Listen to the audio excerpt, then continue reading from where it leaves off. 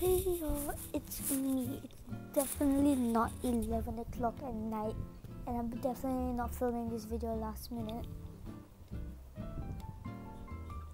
I am. And also, these aren't real glasses, these are my blue light glasses because I keep carrying my eyes. Also, my sister's right here, so she's gonna be occasionally judging me. So today I'm gonna be filming a little bit of a December TBR because I only read like one book during November. I don't even know I was doing half of November, I just wasn't reading. So I have 4 books, my TBR. So I'm going to go through them today and I'm going to talk about why I want to read them. Okay, so the first book is The Summer of Broken Rules. I actually have started reading this and I've hit like the middle mark kind of. And I'm really excited to read the rest, but like I'm kind of not that motivated to read it. But I feel like I will finish it because it is a fun book. But in the middle, after like the important part, it's kind of boring for a while. So I will finish this in December though, and I really love this book. And yeah, it's The Summer of Broken Rules by Triyaluvh Walter. I read her other book called Meet Me at Midnight, and I loved that book because it had so many Taylor Swift references, and there was like one reference each page, and I loved that. So the next book is The Wicked King by Holly Black. This is the second book in the Folk of the Air series. I actually started reading this a bit. I got to page 33 because I was originally reading Beach Read, but then I left the book in the car. So I wanted to read something, but I didn't have the book I was currently reading, so I started on this, and it's quite interesting.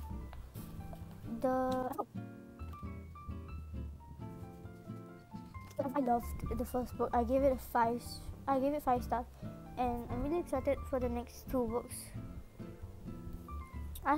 I've already bought The Queen of Nothing, and I realized The Queen of Nothing is a very short book. It's shorter than The Wicked King and The Cruel Prince. The next book, I'm really excited to read also. It's Dial A for Aunties.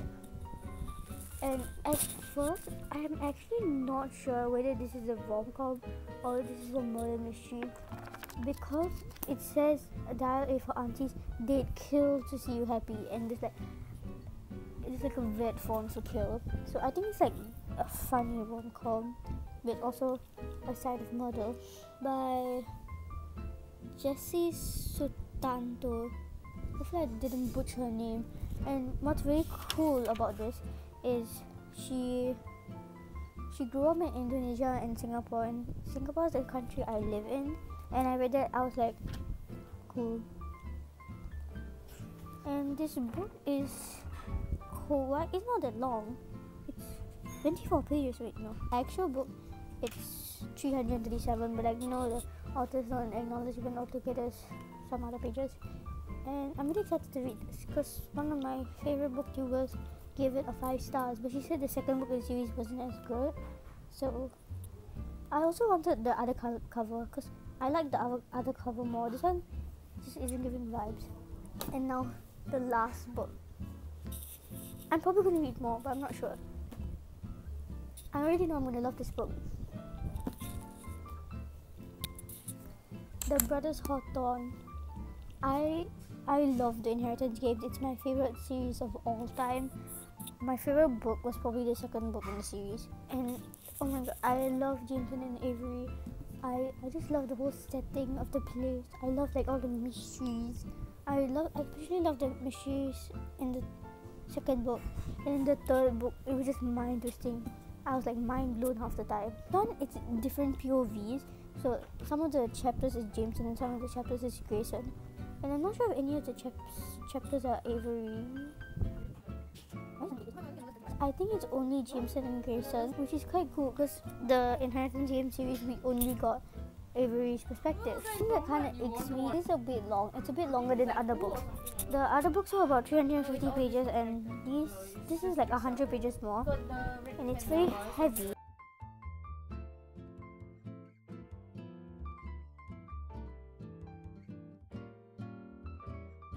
There's nothing more Hawthorne than winning. I agree with that.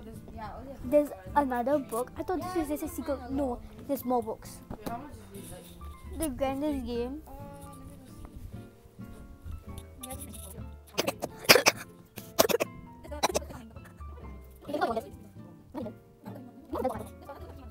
Expensive. So expensive. It was $23. For what? These are 4 books I want to complete in the month of